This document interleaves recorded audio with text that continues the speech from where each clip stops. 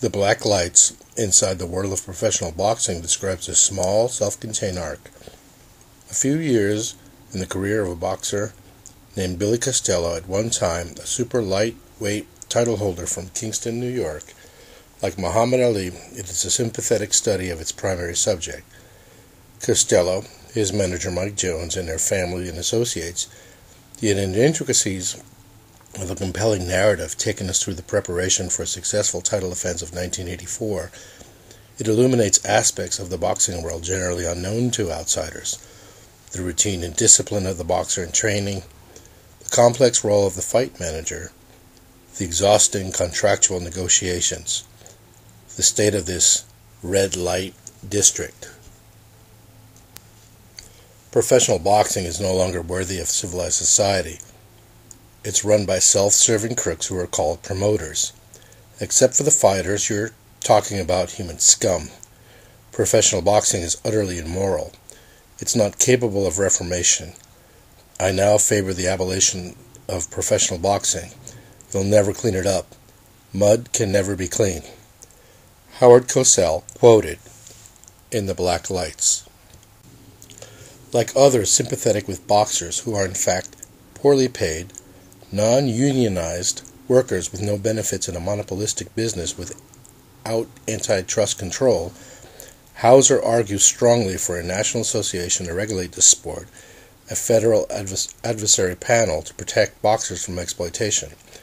His portrait of Billy Costello allows us to see why a young man will so eagerly risk injuries in the ring, which is perceived as a lifeline and not a place of exploitation, why he will devote himself to the rigors of training in a sport which, literally, one's entire career can end within a few seconds.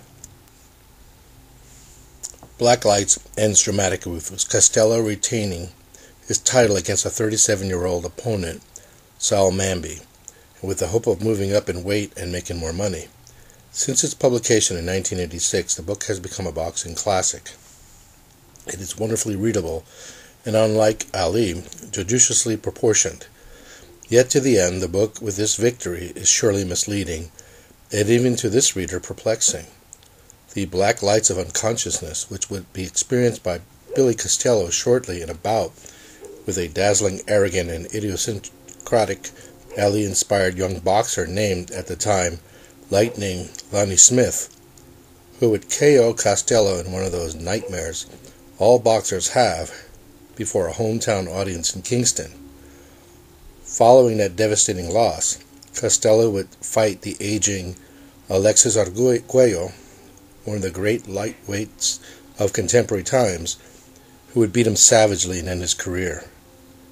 To end with a tentative victory, and not supply at least a coda to take us to the collapse of Billy Costello's career, deprives Black Lights of its significance it might have had, for boxing is about failure far more than it is about success.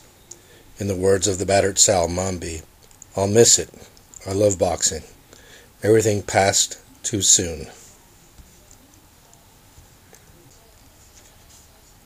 This is the end of The Cruelest Sport by Joyce Carol Oates.